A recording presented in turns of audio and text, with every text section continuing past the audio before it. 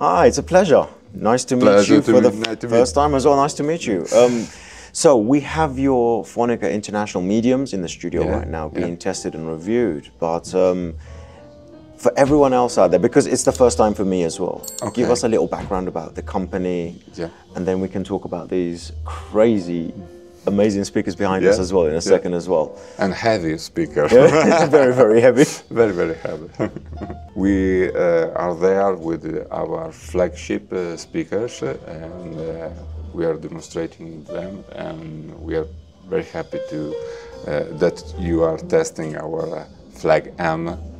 Is the one of the most important speakers in our range, because it's not so big, it's not so expensive, but give you the performance of flag speakers, planar speakers.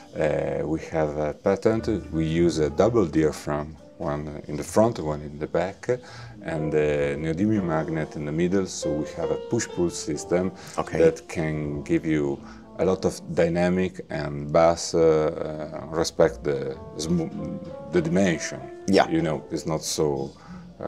It's not a large speaker. It's not like La Grande. I mean, and is also easy to drive. You don't need so much power, and these speakers have enough dynamic, I think.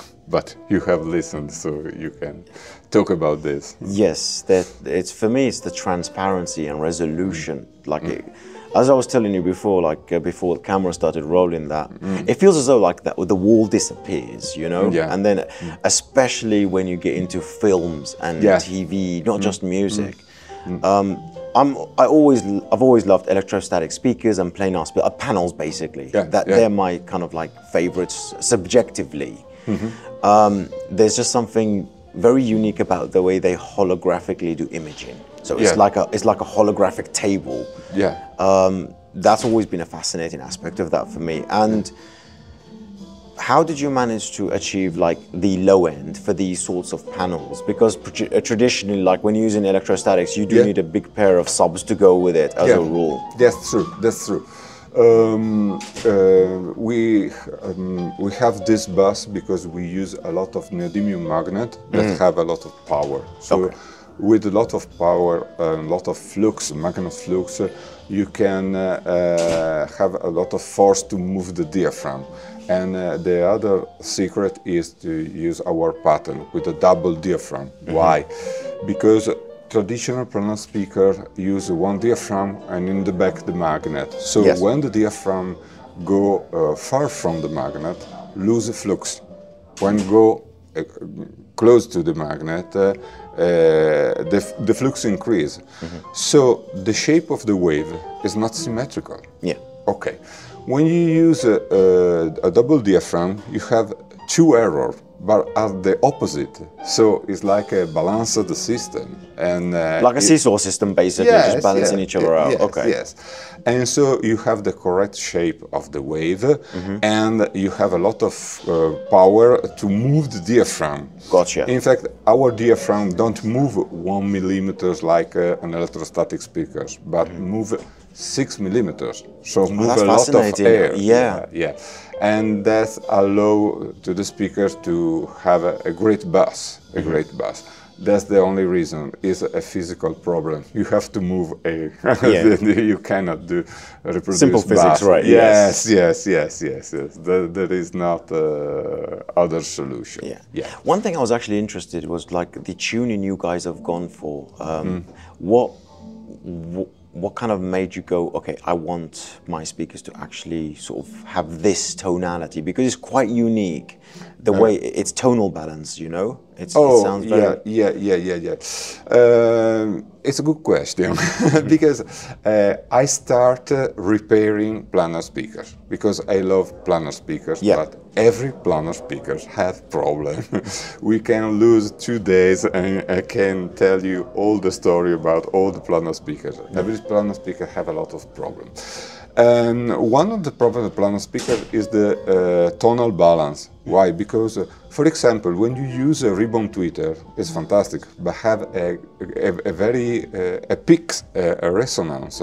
So you listen a lot of detail, but it is not natural. Yeah. The same in the bass, because if you don't use my way, okay, you can use the natural resonance of the panel at the low frequency, but it's not a linear reproduction of bass frequencies, it's a resonance. So I do everything I can to make a perfect linear speaker. Gotcha. And it's very difficult, believe me, it's very difficult.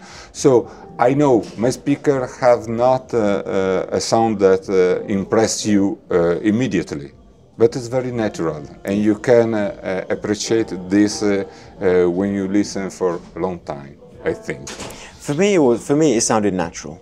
Like the mid-range, because I focus so much on the mid-range myself. It's so important to me. If there's anything wrong with the mid-range, my head just goes into analytical mode. I'm not listening to I'm sort of like analyzing the song. I'm not kind of in the song, if that makes sense, you know? So yeah, that was one aspect that really did stand out to me. I'm very happy for this, because there is a lot of job on the back of the speakers. For example, to making the crossover, you can change everything. Changing the point of crossover, yes. So it's very important for me, the feedback of the expert like you that Thank listen. you. One question. So the for example, if we're setting up the speakers like this, the reflections off the back of the panels against the background, what's your guys' philosophy about using the wall or acoustic treatment, or like traditional speakers, we always say pull it out into the room as much as you physically can, because okay. Also in this case, we have some difference between our panel and other planar speakers, and I explain the reason. We haven't a large panel, and that's very important. And we have a panel with a lot of energy.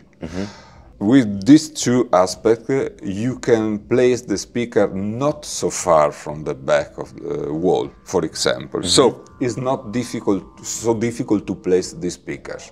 On respect other planar speakers, of course, you use the back wall, but you don't need 2 meters from the back wall. Absolutely, you can. If you use the active version, you can make all the setup you want about the frequency response in the room, and you can adjust everything. But also in the passive speakers, everybody say it's not so difficult to place, because sometimes it's very difficult to place, for example, electrostatic speakers, because are very big, very large, and have no energy. So you have the back wave that go against to the speaker. Yes. In this case, doesn't matter. Okay. The speaker don't care about this.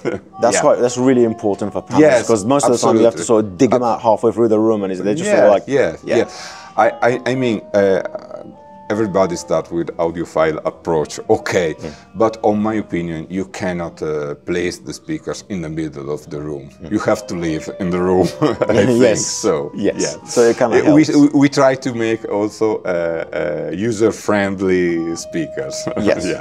That goes with the actual standard living room rather than a 2-channel room. Yes. That's the natural situation. And before I leave you, just a couple of questions on this 3-way panel that you can move. What was the philosophy behind this, and what do you think it achieves? Because I've not had to listen to it myself yet, so I can't. Okay. The La Grande is no compromise isodynamic speaker. So we have a large woofer that allow you to have a frequency response until 20 Hz. Absolutely flat. I mean, not minus 3 dB, flat until 20 Hz, and have a lot of dynamic with an SPL like live music. That was what I want to reach. To actually basically bring it to life, At this point, we have a large woofer. Okay, so you cannot place the mid-range and the tweeter on the same line. Yeah. You need to adjust them. Also because the speakers is very big, so you need a big room. And when you need a big room, maybe you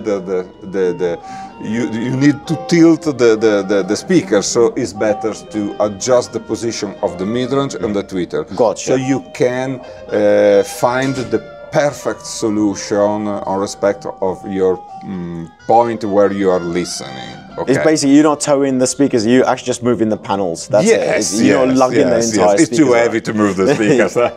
No, I mean, you can move the speakers, but it's not the right solution. You can do something, because, for example, you need a particular position for the tweeter and another position for the mid-range. Yes. So that's the reason you have to move each speaker alone. Yeah. Yeah. Fantastic. Yes. Thank you so much for your time. Thank you I'm so looking much. forward to hearing these speakers, Thank you. and we'll speak again soon. Thanks Fantastic. a lot. Cheers. See you. Thank you.